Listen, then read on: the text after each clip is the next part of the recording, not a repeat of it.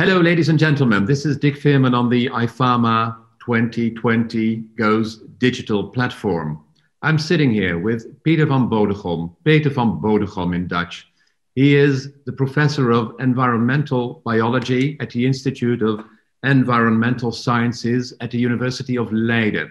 And his colleague is Koos Biesmeijer.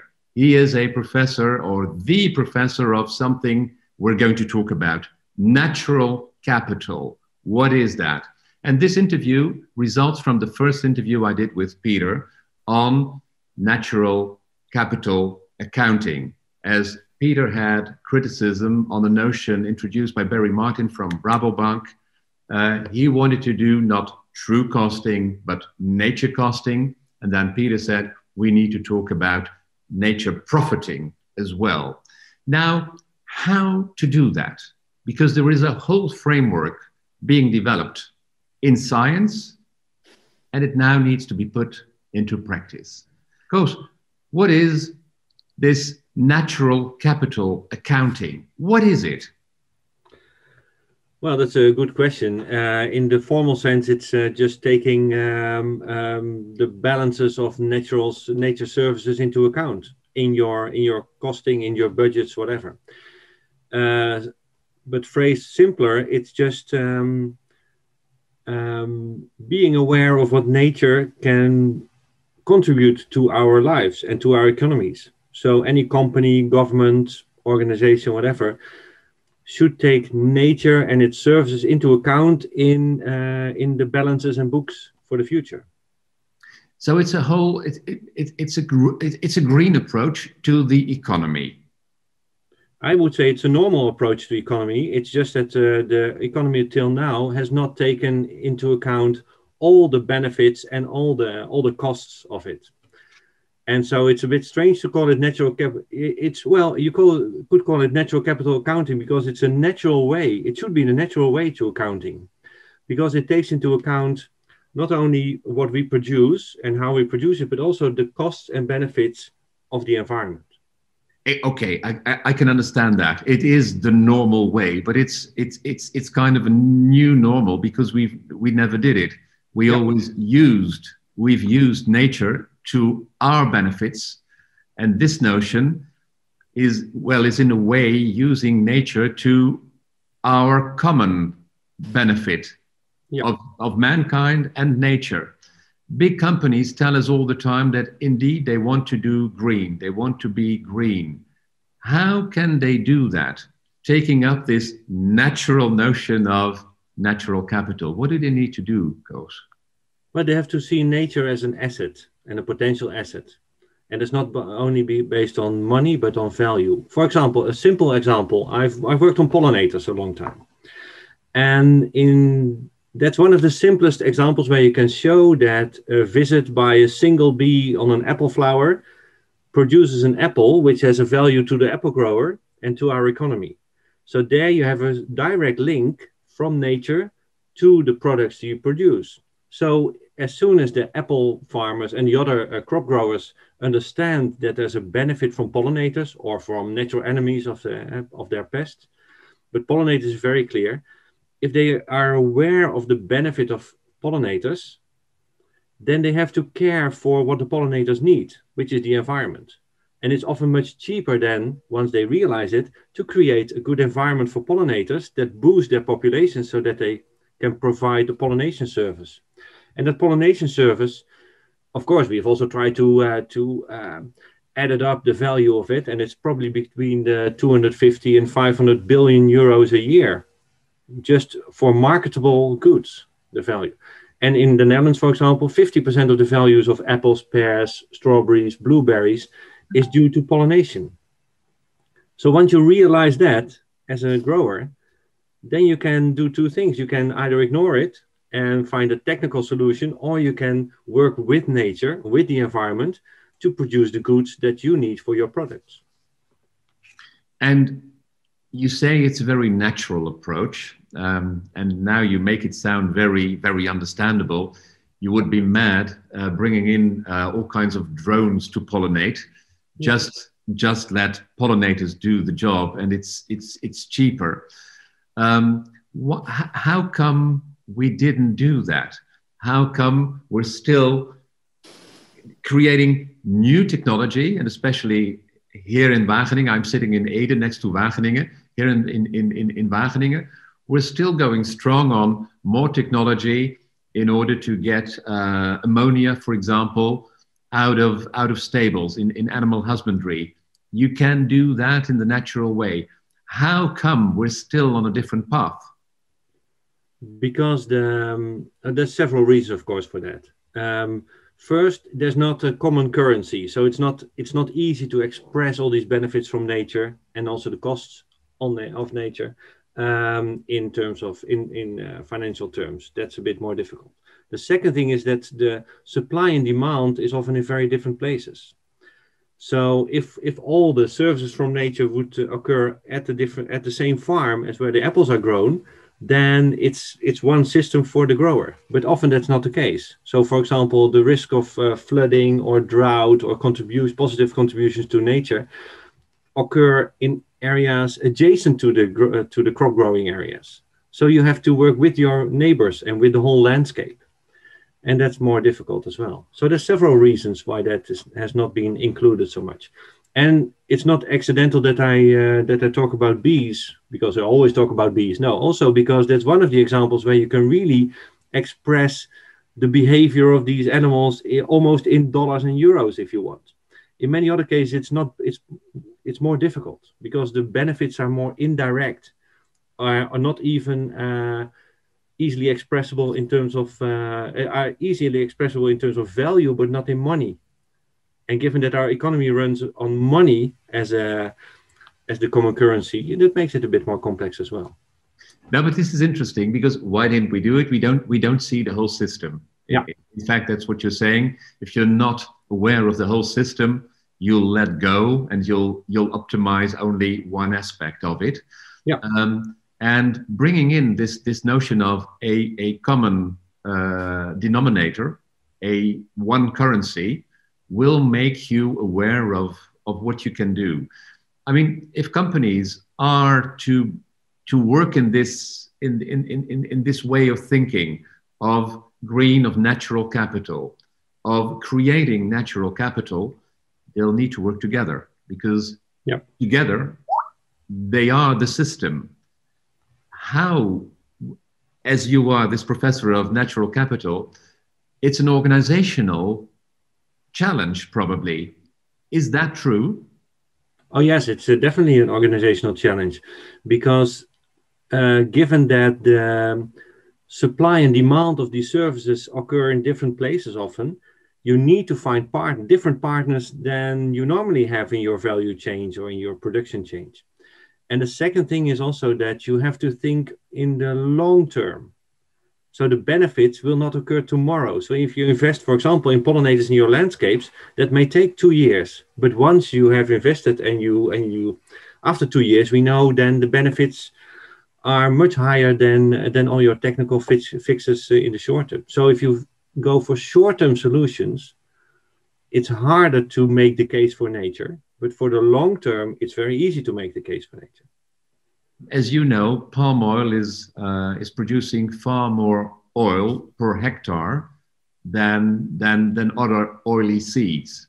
Yet we are against it because it ruins the orangutan habitats in Indonesia. We need the oil somehow. Suppose now that Unilever would approach you and ask you, how are we going to create natural capital in oily seeds, given the fact that palm oil is more efficient to produce than soy from South America, for example? How would you respond to that very difficult question? May I respond to that one? Yeah, you may respond to that as well, yes. I think it is cheaper to produce because basically they don't take the cost into account. The environmental cost, the carbon losses, the biodiversity losses, etc. Of course, there are also quite a few biodiversity losses involved if you do soy, but if you don't take those costs into account, it indeed may seemingly be cheaper. So that's if you would do the true costing, true pricing type of approach. Mm-hmm. If you look at more from a true profit point of view, then I would say, okay, I'm thinking about palm oil production, but how can you combine that with the preservation of biodiversity? So how can you do palm oil production without continuing to cut down the rainforest? How can you do that with sort of less drainage of the peatlands and therefore the loss of carbon? Or how could you make sure that actually you sequester the carbon and not losing them?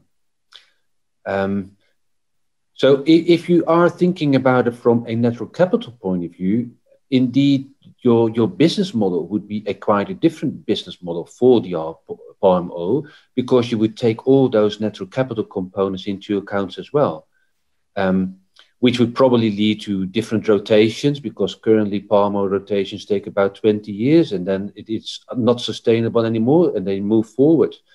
So if you think about it from a natural capital point of view, you would make sure that also after a rotation, you can still stay at the same location to continue doing your palm oil production in a sustainable way to avoid additional costs.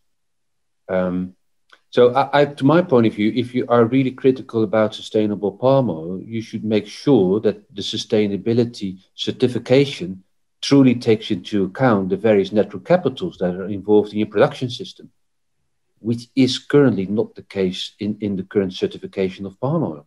Yeah, right. And that's a societal challenge as well. Then, so there, in the value chain and in society, we, for example, as the Netherlands, we could say, well, we only want palm oil which is produced above a certain degree of incorporating natural capital. Or so that's what we're trying to do in the Netherlands, for example, for dairy farming. There's a kind of a system where you can kind of a monitor for biodiversity, where based on all kind of data, farmers can, or dairy farmers can be assessed in how positive they are for biodiversity. And then the bank already, the Rabobank already gives interest rate rebate of 0.5% to some of these dairy farmers that produce at a higher level. So then it's not directly a business model for the farmer itself, but within the chain it becomes a business model, because supermarkets give a couple of cents more for your milk, or the banks give you lower interest rates, or the water boards do that, or nature organizations pay for it, or whatever. So then again, it's not about the direct money of the business itself, but more about how the value chain is linked to the societal challenges. And with palm oil, that's of course quite a challenge, because then it has, I think it's important then also for Malaysia, Indonesia and other countries to be aware of the long-term negative effects of the current procedures and growing practices, and then put some measures in place to change that. Right. In Costa Rica for a long time, and then you have a lot of palm oil, and that's it's funny because they used to have cocoa on the whole coast, and then the disease came in. Oh, then they had bananas for 20 years, and then the banana companies, well, they had diseases. Oh, then they brought palm oil in, oil palm in. So that's a kind of rotation you have now, whereas they could have avoided probably some of the diseases and other things by growing in different ways. There are lots of externalized costs still in that system, and that's what we have to talk about. And you said palm oil isn't certified according to the concept of natural capital. That's for one. Then Koos, you went on and you took the example of dairy in the Netherlands. Actually, you're shifting already to societal capital. It's not money anymore. It's a value of society, and economic endeavors can contribute to creating that societal capital. That's what you're after, isn't it? Mm-hmm. Now, if we take that, and I'll go on to a third question. I just asked you, what can companies do? And what you are describing is an ecosystem. They should work as an ecosystem, and they should try to work together as an ecosystem. Now we have in Europe this Green Deal by Frans Timmermans, and it's very ambitious. It sounds very ambitious. There is a lot of criticism as well. And are there any metrics? Well, there are some ideas, but there aren't really any metrics. Suppose that, as should be the case probably, natural capital would be the basis for this Green Deal. What would be the role of companies? What would be the role of government? What would be the role of public, of us, consumers? Well, that's a very good question. And if you look at the global outlook for biodiversity that came out just before the summer, their conclusion was that basically you have to do all of that. Yeah? So consumers can change their consumption patterns, and that will contribute a bit. But companies will have to do different things. Governments have to do different things. I think the Green Deal, it's very important to have high ambitions. And the criticism is, I think, less on the ambitions itself, more about the speed and the way we get there.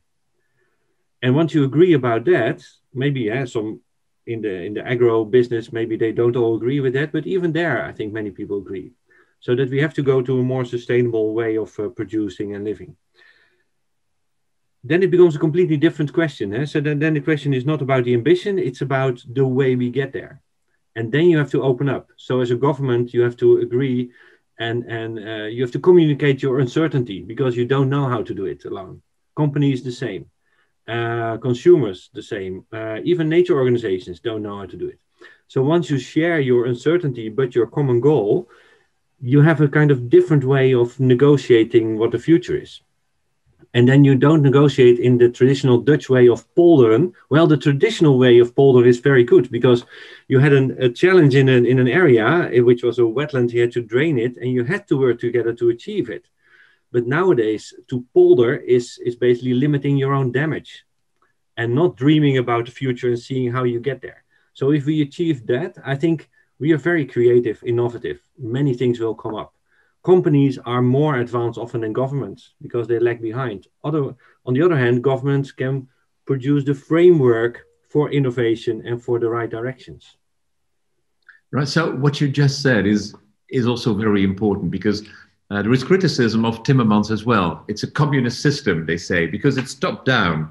And you just said companies are very important to get this off because you need a lot of creativity. Could you elaborate a little bit on that? Yeah, so it's, in my opinion, it's not top down. I think the vision is from the center, from the government, from the EU, but also supported by. So you have a very strong vision or a goal, but underneath that, you don't put it into rules and regulations completely. So you have a clear goal, but then you have to allow this new partnership to develop and innovate. So, and that's very difficult for government, in fact. So that's completely leaving it open and trusting that once you have set the ambition, the direction of innovations will go in the right direction. Of course, you should phase out the things that are really against your future ambition. So it's not completely top down. In fact, I think there will be more freedom to develop more innovations if government dares to leave that room for society to develop. So you're saying, and I see that Peter is nodding, but you're saying the vision indeed is top down, but the vision is you need a common goal and go off and do it. That is what your advice. Yeah, and the vision is even everyone. Top down. And the vision is not even top down. We have in the Netherlands this Delta Plan for Biodiversity Recovery. That's a shared vision from the financial institutions, the governments, national, local, from nature organizations, from the agribusiness, from all kinds of parties. In fact, we share 80-90% of our ambition. So it's even that is not really top down. So it's very simple. Get a shared vision and get going. Yeah, but then government should of course put this framework in place where you have so that you have room for innovation in the right direction, and where also those parts of the current system that are really against this ambition, they are phased out, and that's what we struggle with, of course, always.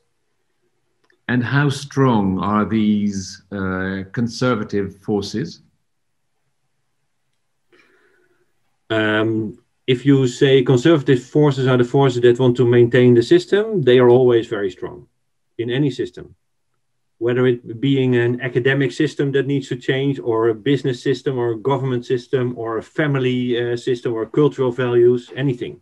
So these forces are very strong. But to be honest, the forces towards looking ahead are very strong as well, especially in business. Because for them, it is value and money. What I really want to add is kind of the notion that you mentioned before. There are mutual dependencies. So you should look at it as a system or as an ecosystem. And as in any ecosystem, it depends on the interrelationships you have among each other. So it's not a top-down regulated system or a fully bottom-up system. There are always interactions within our system because we depend on each other. So and those dependencies are both within the value chain, but also with respect to the other things related to the landscape and the natural capital, simply because things are decoupled over space. Like the example that Koos gave, so if a farmer is regulating its water demands, it has impacts in other parts of the catchment, with probably other stakeholders and people profiting from those. Whether it's nature or society, that doesn't really matter in that case. So unless you look at it from a full landscape point of view in the integrated system, acknowledging that we need each other in order to come up with those solutions and to develop those solutions, I think we're not going to get there. And to my point of view, the reason why we don't have sort of solutions yet on the drawing table is because I think we will come up with new solutions if we acknowledge our current uncertainties and the current dependencies we have. And I think if you acknowledge that, then you can start with the innovations to get going. And that's, I think, one of the things that is also central to kind of the approach that is used for this biodiversity recovery plan that Koos was referring to. If you don't do that together, I don't see anything working. So, and that implies that the government can't steer everything, but likewise, sort of the primary producers can't steer everything, because then you miss other parts of the system that are important to this ambition too. Yeah. So in a way, it's the funny thing is, it's not like an ecosystem. An ecosystem doesn't have the members in the ecosystem don't have a common purpose. They have their own goals. In fact, so I worked on honeybee colonies a lot. So it's more like a honeybee colony. So the colony, they have a queen, but she doesn't have anything to say, a bit like other monarchies in the world. But this colony will not survive if they don't work together. And even though the members of the individual bees don't know exactly what the common goal is, but the system works so that they fulfill the goal, and that anything against it will be detrimental. In an ecosystem, members eat each other and kill each other and whatever. So it's very attractive to see it as an ecosystem, but the ecosystem lacks the common goal. And the difference with this Delta plan that I mentioned is that we first defined the common dream, ambition, or goal. And you have to be very strict in adhering to that goal. And that's what the Green Deal also does. It puts that goal on the wall, basically. This is beautiful, Koos. What you're saying is it's a beautiful thing of collaboration, making people create the world and do it together. It's a Gesamtkunstwerk. In a way, you could call it like that. It's not natural, it's our creation even. Yeah. And that is, again, something that sets human beings apart from the rest of nature. But they have to take into account what nature doesn't, that they depend on it. Now, one final question that is still, well, somehow it worries me. This society has come into being since 10,000 years when we started out doing farming. It took 10,000 years to evolve the way we did, to collaborate the way we did. And now we have to change. And I can see the system, and your systems guys. So I can see it. I can see the logic of the system. But are we capable of doing this? Because we are fallible gods, and we're not going to recreate ourselves in 10 years. What is your comment to that?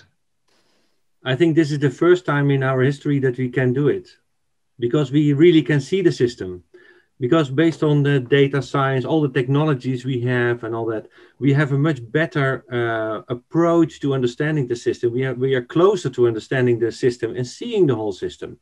And we can even monitor the things in detail, see whether things go right or wrong. We can monitor biodiversity, but also income of people or happiness or whatever. So 10,000 years ago, it was working because, well, mostly trial and error. But we have moved on from trial and error still quite a bit with our data science, with our big data approaches, our technologies. I think the combination is the only way we can achieve that. So it's understanding the natural world and then applying the tools to really work with the system. Peter, do you agree? Yeah, I do agree. And to that, I would like to add thinking about the scenarios. So we indeed, thanks to data science and molecular technologies, et cetera, we can monitor things much better than we could even 5 years ago.